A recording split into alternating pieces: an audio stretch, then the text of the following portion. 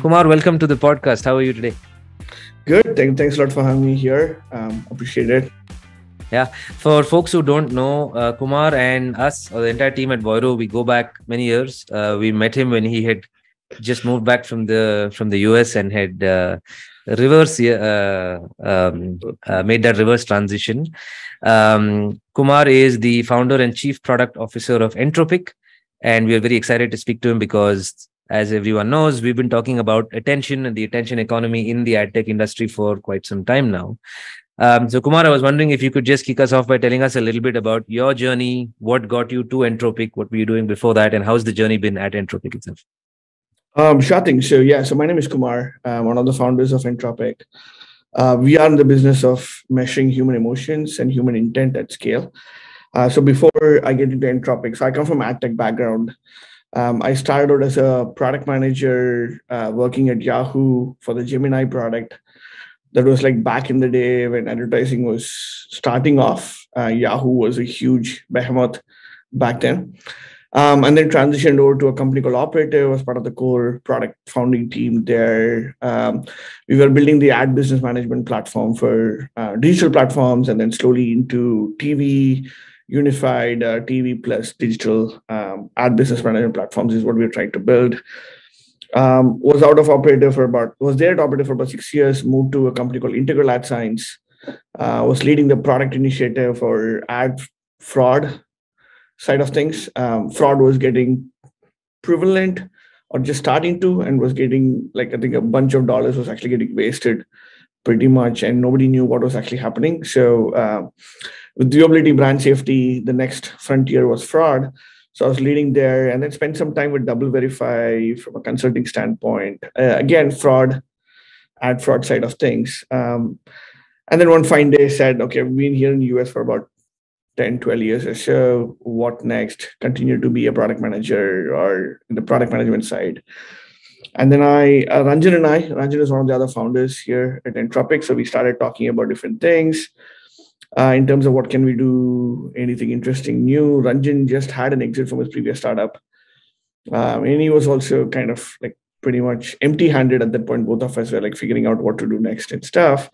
I was like, okay, let me try to move back to India. And we stumbled into this idea of what interesting can be done in terms of measurement, what interesting can be done in terms of personalization in the ad tech space. And that's pretty much how Entropik got started. So Anand, since you are like one of the veterans in this space, in the ad tech side of things, so typically targeting is done using standard set of parameters, right? Gender, demographic, interests, historical websites, patterns, and all that stuff, standard cookie data that you sync, and all that thing. And that's how you basically, depending on what site you go to, based on who you are, what your interests are, what you've done in the past, whichever DMP has your data to its closest extent, you see some ads accordingly. The underlying thesis at Entropik was, what if we could show ads that are dynamically changing based on your emotions, not just based on who you are, gender, age, income, location, zip code, interest and stuff, but add emotion as a layer to it. If you're happy and the content around you is also happy, the content that you're reading is happy, can I show emotions that are more positively dispensable? And the same thing with negative and stuff, right? So we want to kind of started thinking about that, and that's how Entropik was born. So yeah, Entropik is a human insights company. We primarily focus on being able to measure people's emotion at scale. So what it means is that we analyze your facial expressions using a camera that's there in your laptop, mobile phone, or in a retail sense, all security cameras that are there anywhere deployed. We analyze your voice tone based on the tone, the frequency, the pitch in which the way you speak. We can tell you whether you're having a positive experience, negative experience. Are you happy, sad, different emotions in that spectrum. We can also tell you what in the screen you're looking at using, again, standard camera in your laptop, mobile phones with eye gaze predictions. And the last one is obviously text sentiment analysis, which is based on the word choices that you use. There's plenty of people who can do that. So what we do is we bring in all of these 4 different modalities to tell exactly at any point in time, at any frame in time, at any second in time, what a user is actually feeling, seeing, expressing. when you're looking at an ad, when you're looking at a product, when you're looking at a package, when you're walking through a retail store, when you're tasting a food biscuit or a chip, or even cooking something, right? So, or driving a car, different multiple use cases is where it comes in. So we focus on two specific verticals. One is market research. We basically work with brands like P&G, Unilever, all sorts of brands across the globe to help them understand consumer behavior at scale. And the second vertical that we focus on is user research. We work with all new age brands, new tech companies, anybody who has a website or a mobile app who's looking at optimizing that particular website or an app. It could be internal, external. We support them throughout the user journey, user experience research cycle, in terms of telling what your potential drop-offs are, where people are getting frustrated, where your conversions are actually taking a hit. And we add the layer of emotion AI across all of these different aspects to tell that. I think the one thing that makes a lot of sense to me is, as I look at the trajectory of your career, you have spent time at the core of some of the topics that the whole industry is talking about, right? You went from an ad management platform to viewability to brand safety to fraud to then now focusing on attention, right? For me, if I were to map the trajectory of the ad tech industry, that's pretty much how the conversation has been changing. Yeah. For obvious reasons, right? Having spent a lot of time building technology, we are a product that's very much like Operator, right? We're in a business management suite. Both as consumers as well as providers of technology, we're aware of the fact that we're all just flirting with the tip of the iceberg if we keep talking about targeting or cohorts the way we currently do it. I read a stat the other day that said 60% or 65% of the effectiveness of a campaign is actually dependent on the creative. Yeah. Not the targeting, not anything else. Yeah.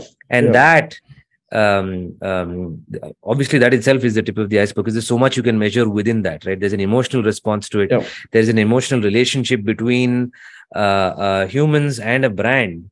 There are so many brands that just evoke a very different reaction in me subconsciously. And I think from that perspective, we are very excited about what you're building because just what you said right now, there is a different emotion at different points in time. And can we create an experience around that when it comes to what ad we show a user? I remember a couple of years ago, I was talking to Arjun Koladi, who's at Spotify. And Spotify has a very similar take, which is when it comes to audio, it's a very intimate experience between us and a song. And you're inviting a brand to participate in that experience. And so you have to respect the underlying emotion. I may be listening to happy music, death metal, thrash metal, something very, very somber. You don't want a brand jumping in there and kind of ruining their image. So there's an emotional relationship that actually drives the entire purchasing funnel. So I think from that perspective, we are very excited about what you're building because we think it's necessary. But what I'm curious to know more about, and we'll talk about it, is where are we on this journey as an industry, right? But before we get into that, you mentioned market research and user research as two core areas where Entropik functions. How many products do you currently have and who buys these products? So we have two products built on a core platform. So one is Decode, which is a market research end-to-end integrated stack. The second one is Catalyst, which is an end-to-end user research stack. So when it comes to Decode, our customer base is typically any CPG brand that you can think of or anyone who's interested in understanding consumer behavior, either for their products or for the ads. It could be media houses like, let's say, Z, Star, Disney, Netflix, Amazon Prime, all of these guys. Who at the brand? Is it the CMO? So Decode is very focused towards CMO organization. So within CMO, there's a group called CMI, Consumer Marketing Insights or Consumer Insights. So it's a CMO, CMI org, but all of them rolls under CMO for Decode. And Catalyst is very specific to CPO org. Your product managers, UX designers, usability engineers, chief product officer. That's the ICP that we target predominantly. Okay. And Catalyst is still for the CPG sector, or is that broader? The Catalyst is more across, irrespective of what vertical it is. Anybody who has a website or a mobile app that want to, like, at different stages in your design lifecycle, right? From your mockups to prototypes to live websites to revamp. That's a cycle that everybody goes through, right? Be it Expedia, be it us, our website goes through every 9 months to a year once, keep changing it. Our platforms keep changing it. Platforms keep evolving. So we bring in our consumers, our customers into the research loop, understand what works, what doesn't work, where people get frustrated, what people want.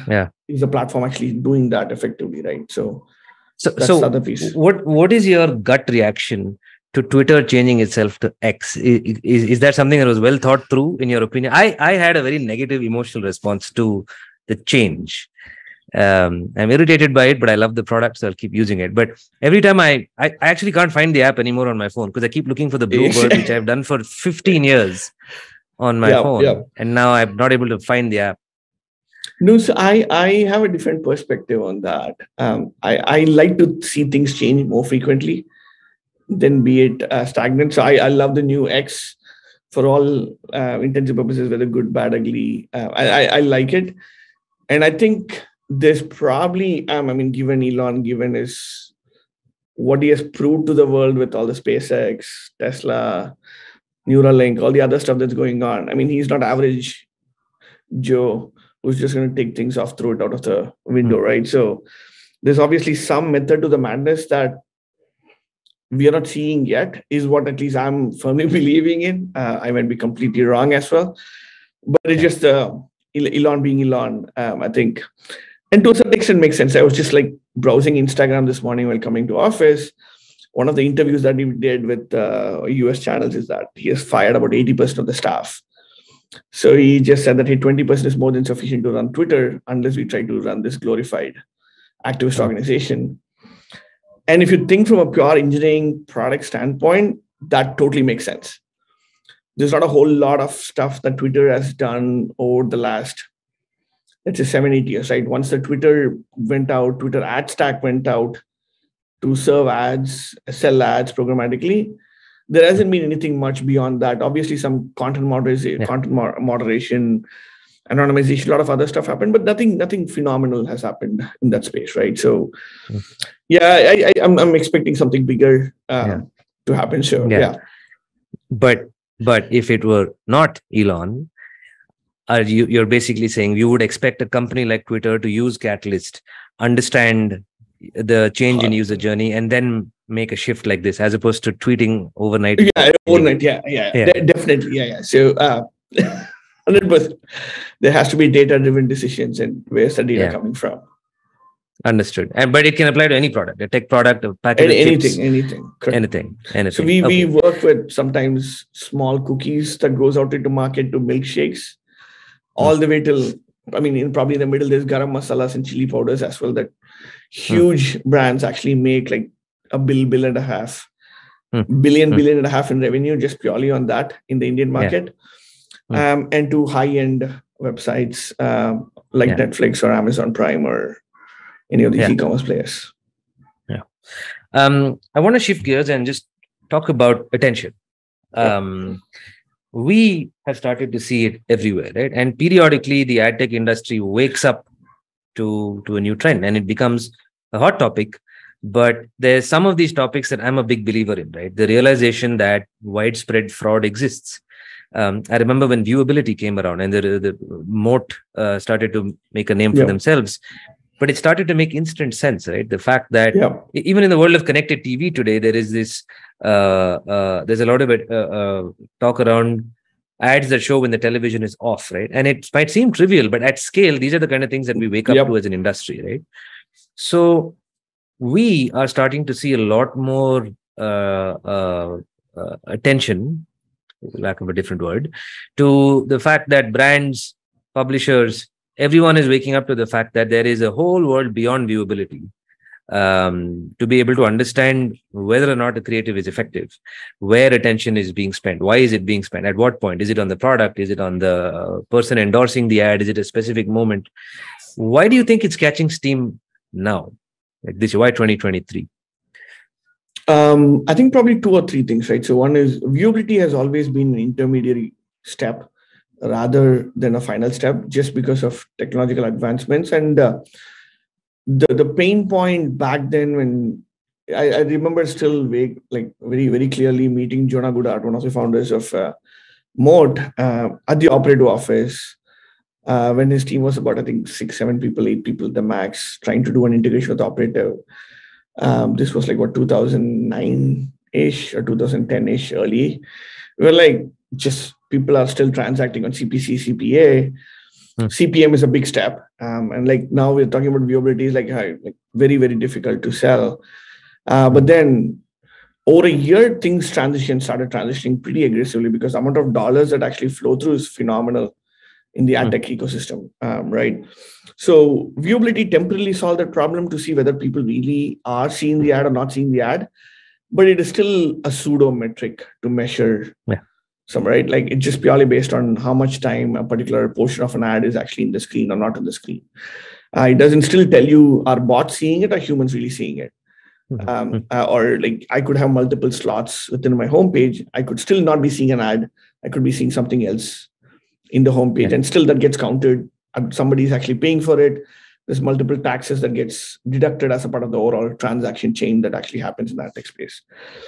So obviously, as brands started spending more and more, brands start seeing value. They want to start seeing accountability.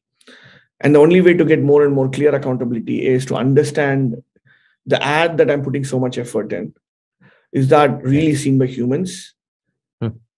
If it is really seen by humans, what ad slots are actually more visible than compared to other ad slots? Because not everything is equal when it comes to a homepage of a particular website, right? So I think the quality of inventory has, or not the quality, inventory as a whole has like probably many-fold increased.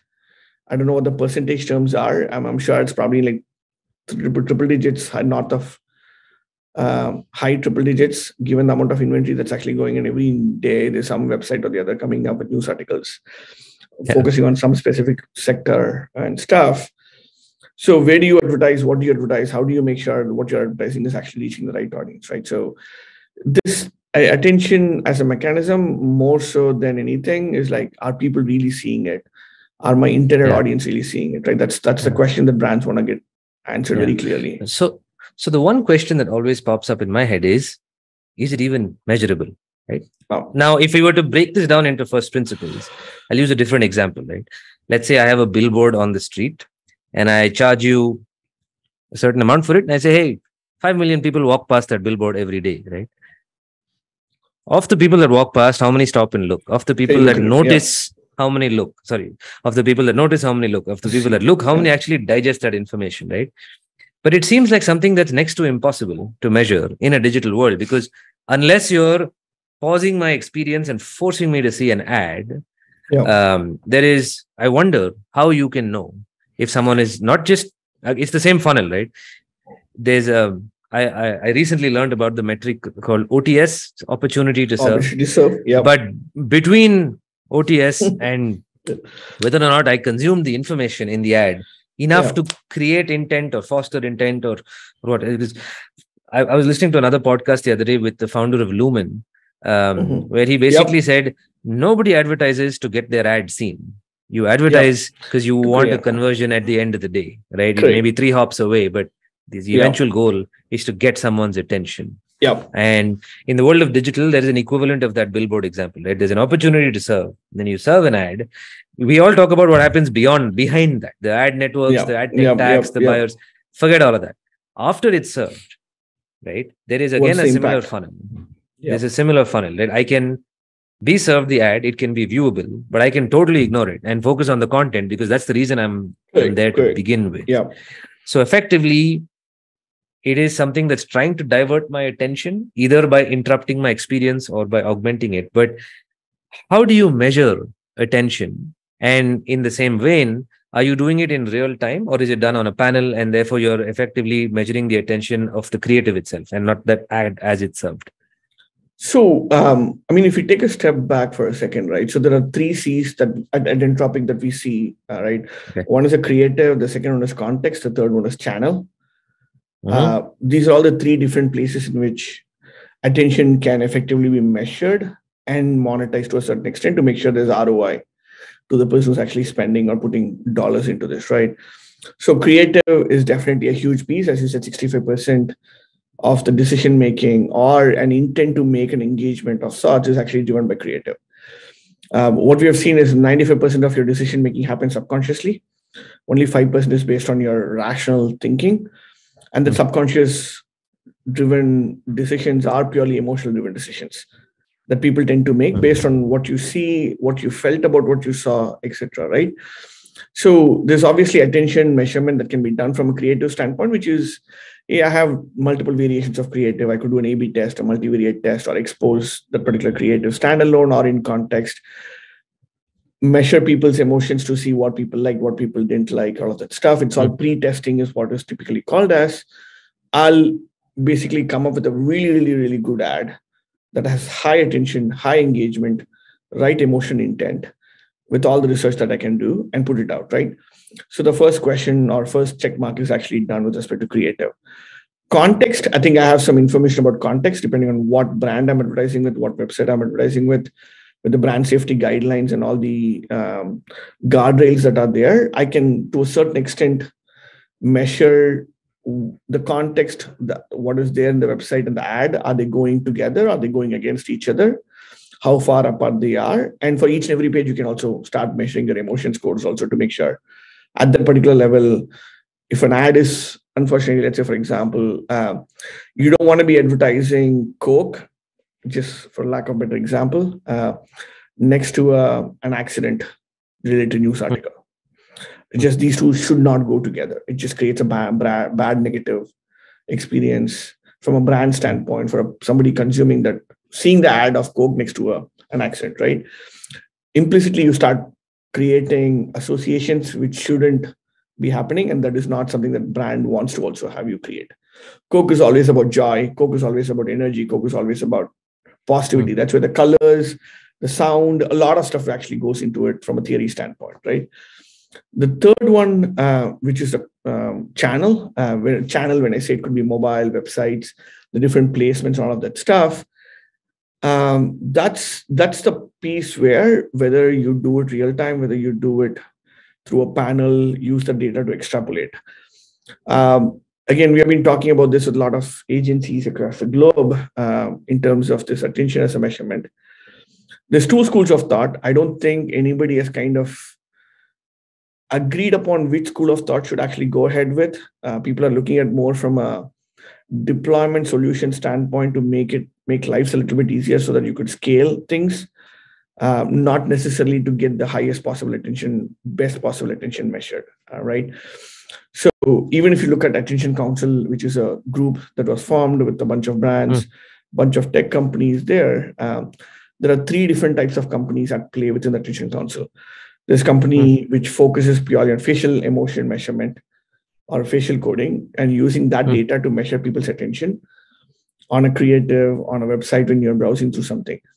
There's a second set of companies which actually are putting a hardware device in your home, measuring, are you looking at the ads in the TV? Are you looking at the shows? Are you skipping all of that stuff?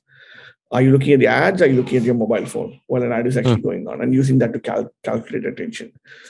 The third set of technology vendors that we are seeing in this space is also eye tracking. Eye tracking, again, purely where I have a panel of people, I'll expose a certain set of creatives, or I expose a certain set of websites with different ad slots defined. I'll just let them browse naturally what they're browsing on in like a couple of days once, or more periodically, whatever the different intervals are that each and everyone prefers it to be.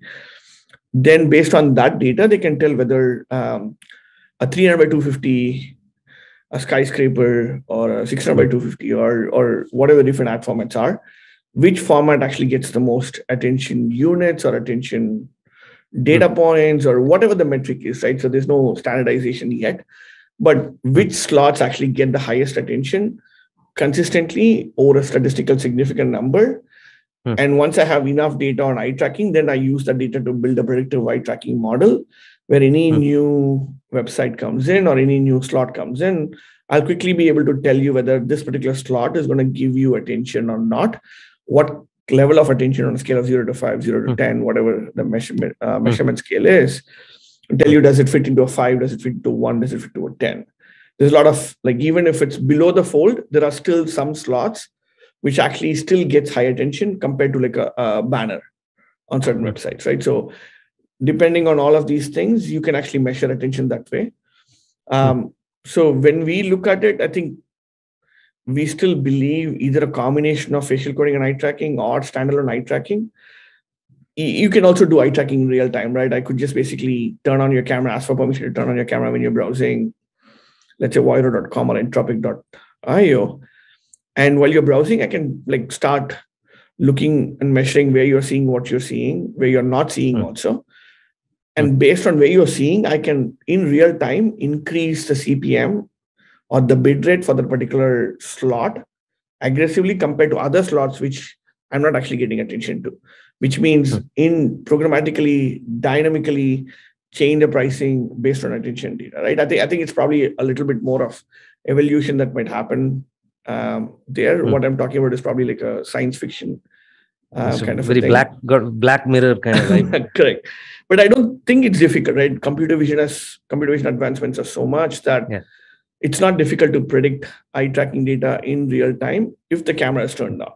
It's really, really fast. All happens in milliseconds, which means your transaction can also happen in that milliseconds and serve you the right ad based on your browsing eye gaze patterns.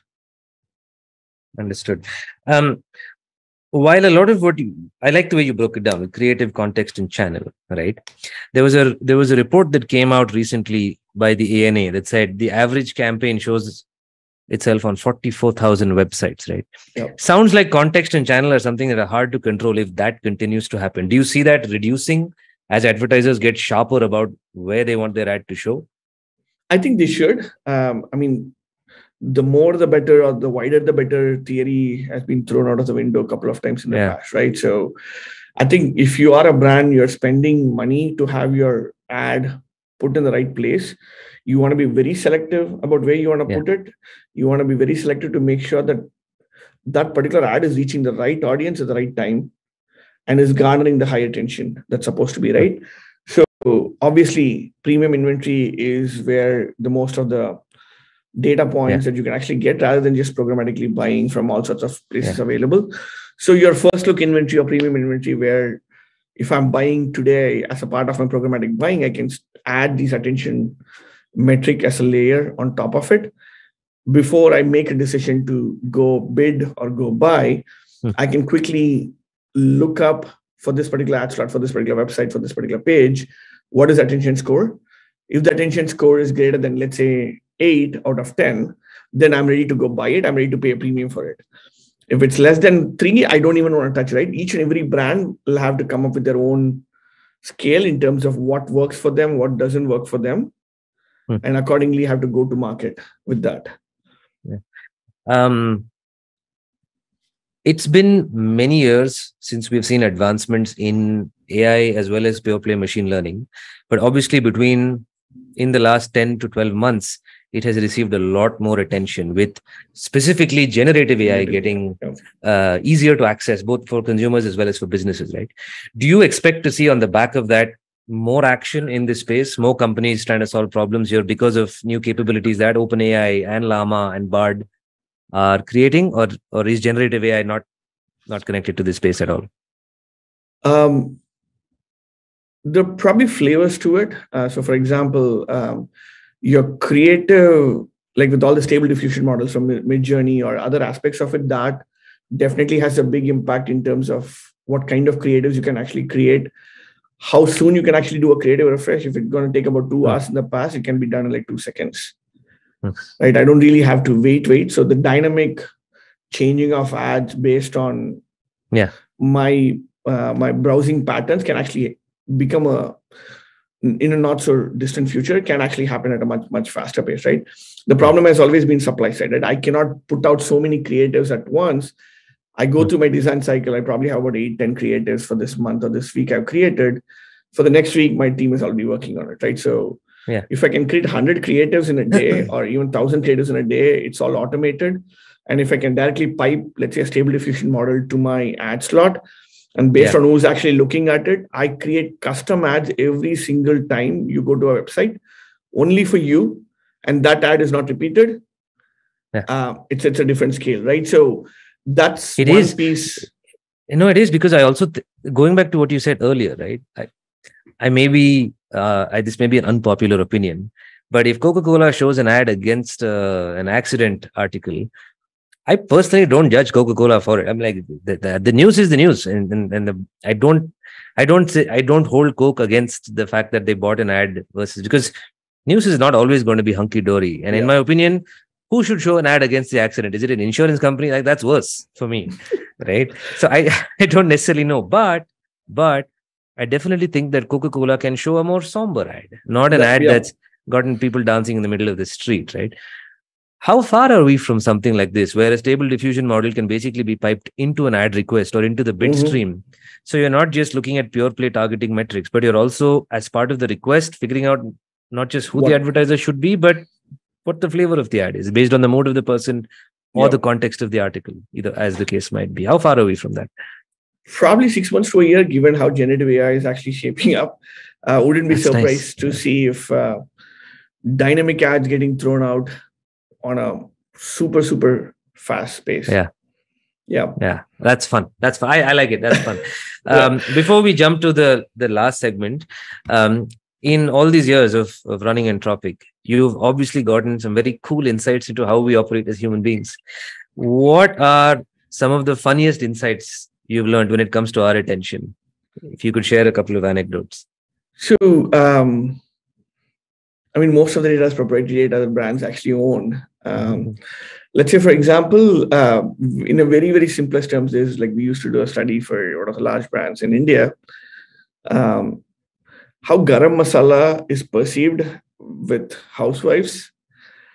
We thought it's just garam masala, whether north, south, east, west, just India, right? Just as an example of how important it is.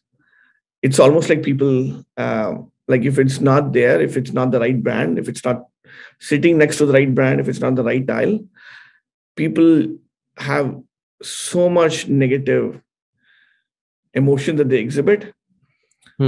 And if the pack ingredients that are there, if it's not highlighted correctly, people automatically tend to make decisions, right? Let's say, for example, if it's a garam masala, in the Indian sense, you'll have that big bowl with all small bowls inside it. You'll have all these different...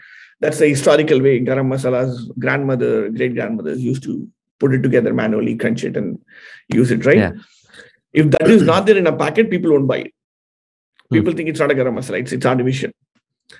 Colors play a substantially important role, which obviously proven a lot over and over again. But colors with symbols, let's say, for example, a rising sun on a green tea horizon behind the mountains makes things a lot more organic. So this smaller nuances that people, like any pack that you today see in the market, from your biscuits to salts to, example, garam masala, chocolate, there's a science to it. They've done so much research that this color means something, and dairy milk has been a popular that everybody in India can relate to, right? That purple color always means happiness with chocolate.